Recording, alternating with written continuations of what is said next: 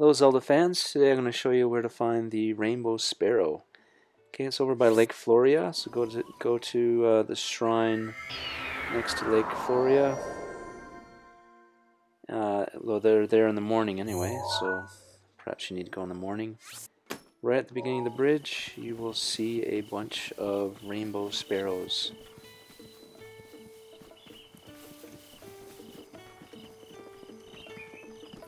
Okay, so just over here. Maybe you want your stealth armor on. They fly away pretty quickly, so you have to creep up on them. And watch out for that this guy doesn't scare them off. But yeah, they're there in the distance, so just crouch down. Make sure you're zoomed all the way in on your camera. And there they are, that's the rainbow sparrow. Hope you enjoyed this walkthrough. Please click like and subscribe.